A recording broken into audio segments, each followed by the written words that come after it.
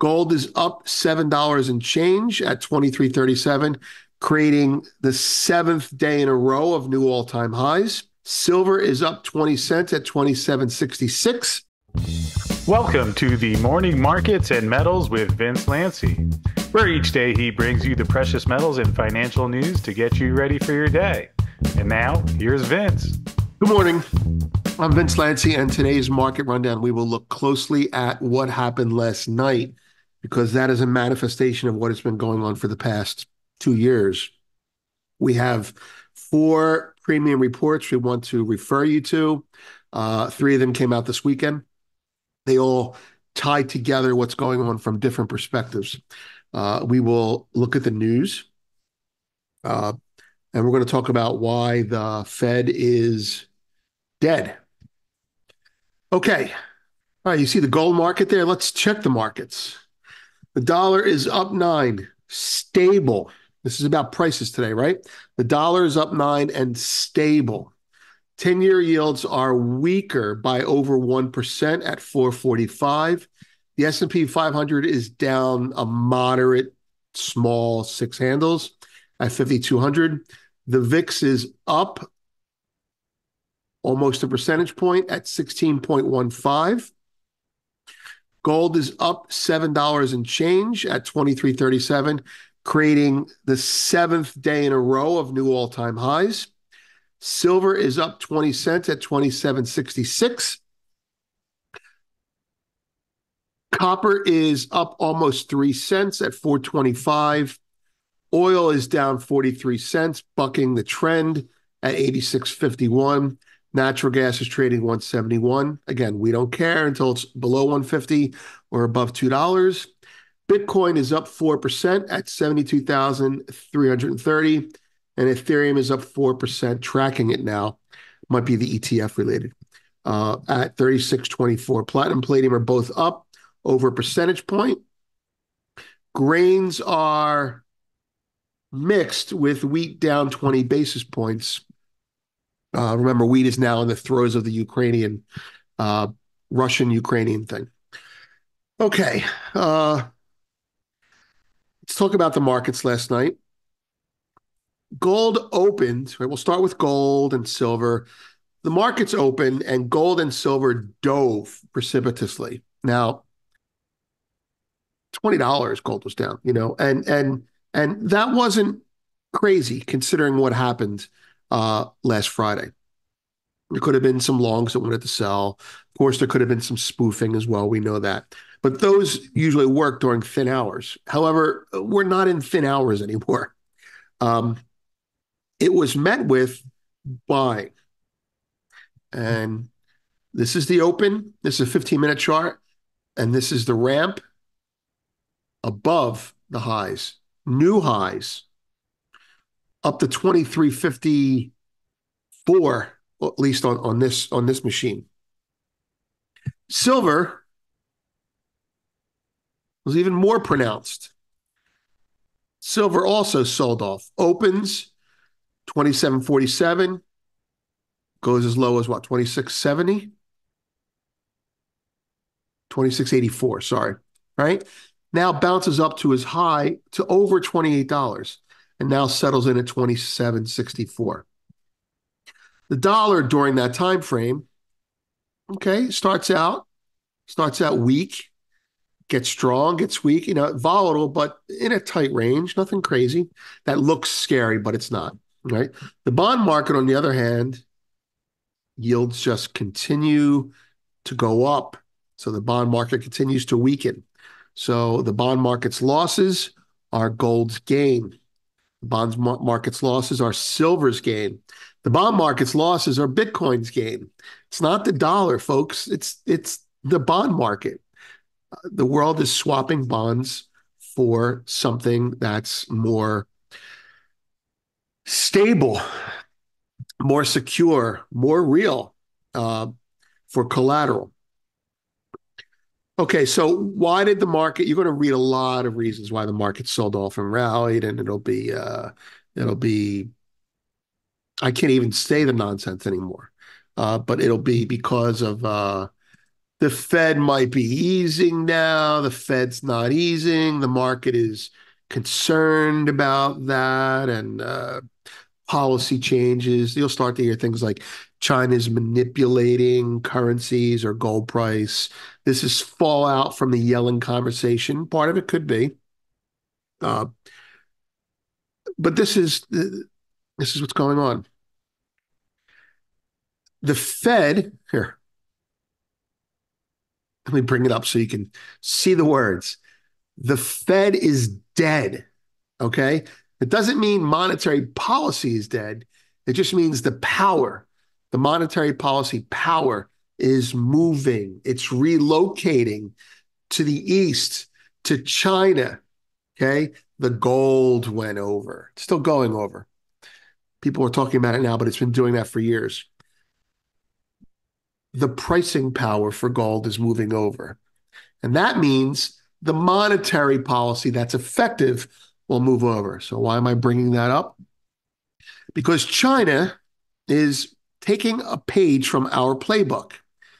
The Chinese economy is stressing out, right? Maybe not so much today, but the Chinese economy has been, the ghost cities and what have you. And they've been doing various things to combat that with muted success. Now, what they're doing now is right now, as discussed on this site last week and in a couple other sharp places, is China has been issuing debt, so fiscal stimulus, borrowing money to keep their economy going, borrowing money, but not really spending a lot of money. Now, that's been weakening their bond yields, right? Now, their bond market's not that important yet. They tentatively announced, but this is the market picking up on it. Last week, they announced that they're going to start doing a type of QE. Just call it QE. There's all kinds of names for it, but they're going to buy their own the PBOC, which is their Fed, is going to buy their own long-term bonds. And in doing that, so the fiscal government's going to create bonds and the central bank is going to buy it. That's QE. So what is that? Well, that's buying your own debt, putting money into the market. That's quantitative easing. It's kind of like yield curve control, but it's quantitative easing. So why are they doing that? Because they want bond yields to go down. If bond yields go down, then citizens will feel safe and their opportunity cost for putting their money into stocks, into gold, into silver will drop. So when our bond yields drop to zero, what did you do? Put your money in stocks. That's what they're doing. The difference between China and the US is when we did QE starting in 2009, our government steered the money into stocks, steered the money into government, into corporate bonds. It steered the money away from precious metals. Now, there's ways that they can do that. That's market structure. That's the invisible hand that they control. China, however, they're steering the money into stocks, no doubt, right? They're also steering the money into gold and silver, especially gold. Now, why? Because they don't care about the dollar. They don't care about the yuan weakening against the dollar because they're not a dollar-based economy anymore. They're a gold-based economy. So if the yuan weakens against the dollar because they're printing, so what? They're taking the yuan and they're buying gold with it. Okay, so if the yuan weakens against the economy, yuan weakens against the U.S. dollar, they're not doing trade with the U.S. anymore. They're doing trade with gold, so they don't need as many dollars to do stuff anymore. They have gold. Their currency is backed by gold now. Not literally. They're not going to come out and say that yet, but it's going to happen. They'll come out. And it's a soft backing. They're doing that in preparation for everything. China has a plan, and the plan is to internationalize the yuan, to make the other BRICS states trust them. Oh, your currency's trading out there in the open now, but what backs it? We don't want to have that bullshit backing like the U.S. did. Well, we've got a lot of gold to back it. Oh, well, okay, then I guess we can trust you. But what about your bonds? Well, China's like, we're working on that. The bonds are next. but let's get the currency internationalized. And once that happens, you can call the dollar whatever you want. Global reserve currency. Who cares? That's another economy. And our reaction is going to be, sadly, to defend our way of life, which is what you would expect. But our way of life has nothing to do with finances yet, but we're treating it as its finances. And so the Fed is dead. The PBOC is the new Fed. So your God no longer cutting it. The new God is, it's like a Game of Thrones. It's really like a Game of Thrones thing. I guess the Targaryens are the Chinese, and the seven nations are the G7. And wow, okay, there you go. All right, so moving on, moving on from my little analogy there. Uh, these are the other four posts that I'm going to draw your attention to. They're in premium. They're also attached. You don't have to read all four of them, but if you're looking for answers, they're there in different forms. The first one, this is about the Chinese stimulus. Forget the title. This is about the Chinese stimulus. The second one, there are clearly buyers of gold at current levels. That's very important if you want to get a bullion bank's perspective on it. You can see the bullion banks are talking about gold when they're permitted to in a very, very favorable light. This one is an analysis that we did on Sunday for traders. I didn't send this out yet. I sent it to founders only, but I'm going to send this one to the premium as well. At least one bank, this is our opinion, at least one bank has a problem, and the CFTC commitment to trader analysis bears that out. And this one just went out. Gold's physicality is a feature, not a bug. That's more of a rant than anything else. Anyway, that's a lot of content. Hopefully you'll find something there that helps explain things. We just talked about that. But we have something else in premium I'm going to show you. The 1970s are back. Now, they've been back for a year or two now. But Goldman Sachs has just created a new product. And you can call that a short-term high in the market, and you might be right. But Goldman Sachs has created a new product, and that product is called the GS 1970s Inflation Comeback Basket. Here's what they say about it. Despite falling inflation, the backdrop for these inflation-oriented stocks is uniquely good. The lack of investment interest has led to disciplined management teams that are shareholder-focused, and valuations, balance sheets, and return of capital provide support while waiting for inflation or global growth to inflect while U.S. growth is above trend. Now, you can read the rest of that. This is good for miners. I don't know what's in the basket yet, but this is good for miners. And a hat tip to Zero Hedge for pointing this out to us. Let's move on to the news. There's a lot of news over the weekend, but I only want to look at this one with you. The U.S. economy is attacking, the U.S. government is attacking its big companies. So let's read this. Having more money than you know what to do with used to be a high-quality problem. Now it's just a problem. Apple, Amazon, Microsoft, and the parent company of Google and Facebook now collectively sit on a little more than $570 billion in cash, et cetera, et cetera. Now, as you're reading the rest of this, pretend you're the company. What am I going to do with this money? What am I going to do with this money? I don't want to buy my own stock back. The government is going to start, regulating me harder. I don't want to buy other company stocks because they're all overvalued. What am I going to do with this money? I don't want to buy bonds because bonds are in trouble. I can't really buy Chinese bonds. What am I going to buy? What am I going to buy? It's going to sit in cash. And then some of it's going to go into Bitcoin. And you're going to start seeing these guys, I believe, speculation, you're going to start seeing them buy inflation exposure assets. It'll be tips at first, and then it'll be gold. It's a very significant thing. They have cash. They're well-run companies.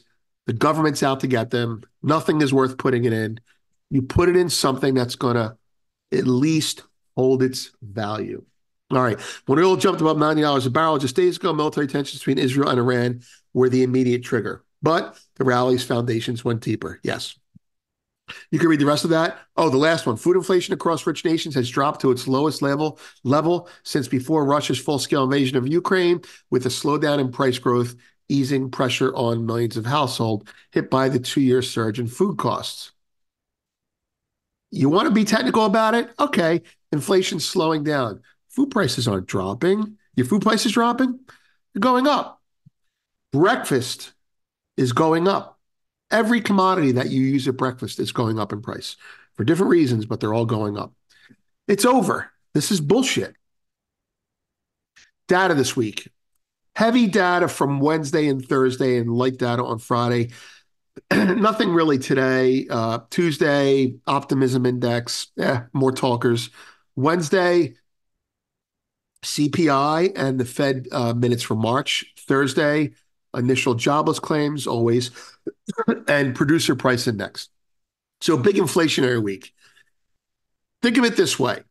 If you're trying to get a handle on the macro, which is data driven, and the big picture, which is secular driven, and I like to talk about, American macro data will cause the market to move, right? The question is it moving against the big picture trend or with the big picture trend? And when it's moving against the big picture trend and you believe the US is growing in influence on the world, then you don't do anything and you watch gold go down. If you think the US's influence is shrinking in the world and the data says gold should go down, well, then that dip should be considered to be bought. Anyway, here's the 4 posts in premium, 1, 2, 3, 4. And there's the report that has the new Goldman Sachs commodity index in it. I'm Vince. Have a great day. Thanks for watching this morning's Markets and Metals Update with Vince Lanci. Brought to you each day by Miles Franklin Precious Metals, where this week's special is 1 ounce 2023 dated silver Cougarans for only $3.10 over spot. Cougarans come from the South African Mint, one of the 6 major sovereign mints, and are IRA eligible. Find out more by calling Miles Franklin at 833-326-4653 or email us at arcadia@milesfranklin.com. Please note that this video is not intended as legal licensed financial trading advice and is to be used for informational purposes only.